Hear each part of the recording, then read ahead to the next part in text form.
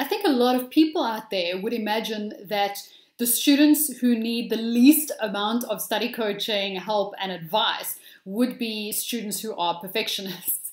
I often get a slightly confused look when I say that I focus an enormous amount on helping students who are perfectionists with their studies. A lot of people believe that being a perfectionist means that you strive for excellence, that you won't accept anything less than brilliance, and that obviously means that you're going to work harder, work longer, be more efficient, etc., etc., and therefore perfectionists probably make the best students. The higher the levels that you study, the higher the levels of uncertainty.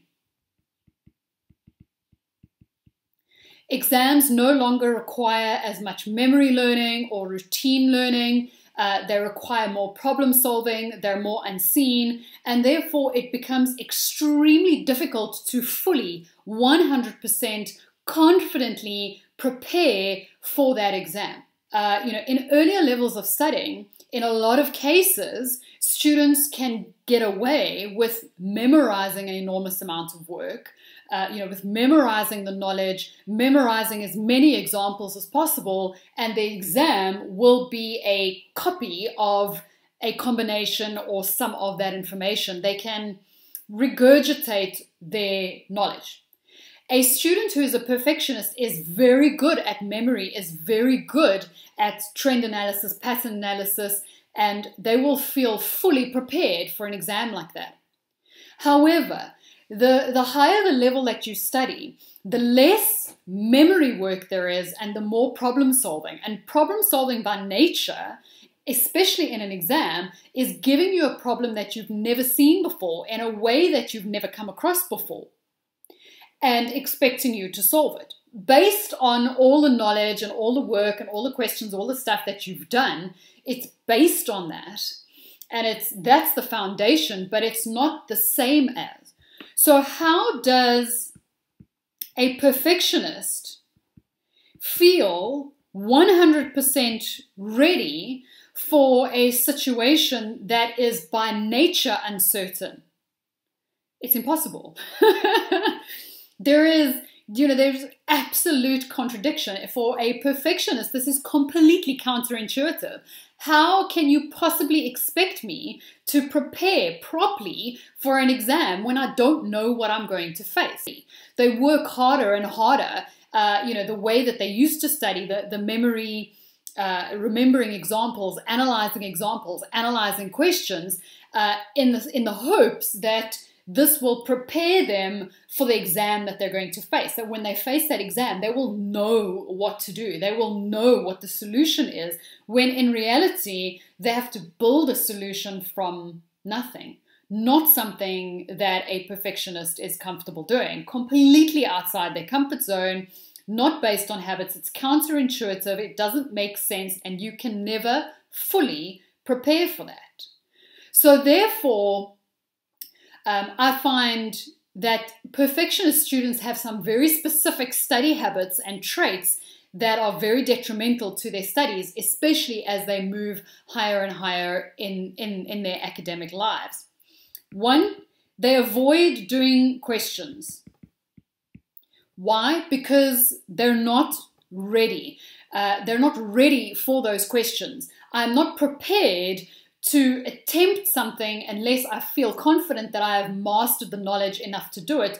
So there is no point in trying something now. If I try something knowing that I'm going to fail it because I don't know enough, I don't understand why you expect me to try this. It makes no sense. They will focus very heavily on theory, memorizing theory, getting to grips with the details, the technical levels, the knowledge, the work, absolutely mastering the content as far as possible until they feel 100% ready, that they are capable and ready to and prepared to approach a question. Unfortunately, an exam is not an assessment of your theory. It is an assessment of your ability to solve questions, which requires you to practice questions so that you can practice that skill. the skill of solving problems in uncertain environments. For a perfectionist, failure is apocalyptic. And unfortunately, there's very little difference in the experience of failing while you're studying and failing in an exam. If I fail a question while I'm studying, it means that I'm going to fail a question in the exam. So therefore, I avoid failure at all costs, which means that in a lot of cases, they'd rather not try in case of failure because I'm not ready. So failure is such a big thing that it causes paralysis. They don't study, they stop studying, they stop doing questions because they are so terrified of failure and what it means, and they can't separate failure as a learning process from failure in the exam, so they just avoid it entirely. And obviously, logically, failure is part of learning. You fail at something the first time you do it, and you fail less and less and less and less until you eventually pass. It's a journey. Getting used to the idea that you're going to fail questions and you're going to fail at attempts and you're going to fail at practice situations while you're preparing for that exam for perfectionists, it's extremely challenging, very difficult, and these types of things impact what they do every day. Studying towards an exam that requires problem solving, understanding, and uncertainty, these two things, if nothing else, will affect the way that they study. For a student who has put 90% of their effort towards theory and 10% to questions, when the exam is 100% about questions, it doesn't add up. For the perfectionist students that I coach, I spend a lot of time helping them understand how these traits impact their studies on a daily basis, and probably or possibly more importantly, how these traits impact their thinking and their emotions, because our emotions and our thoughts drive our habits and they drive our approaches, they drive our decisions. And so therefore unpacking and being aware of the thought process, being aware of the habits, being aware of the emotions underlying all this stuff helps students look at this logically and decide how to approach this. Decide to attempt questions instead of focusing on theory, even though it feels horribly uncomfortable. It means that I can support them through this.